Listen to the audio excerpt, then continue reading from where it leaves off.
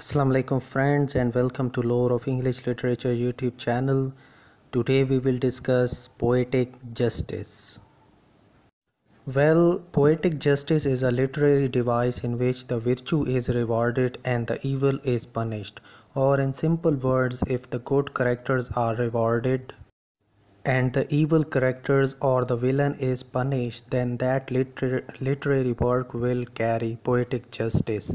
English drama critic Thomas Rhymer first used the phrase in Tragedies of the Last Age, considered in 1678, to describe how a work should inspire proper moral behavior in its audience by illustrating the victory of good over evil.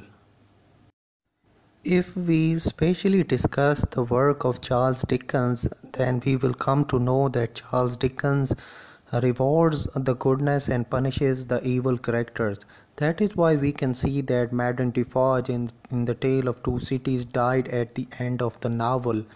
William Shakespeare, on the other hand, probably does not believe in this concept. In most of the tragedies by Shakespeare, the innocent characters like Cordelia and Desdemona have suffered. Probably William Shakespeare believed that in the real world there is a lack of concept of victory of goodness over evil.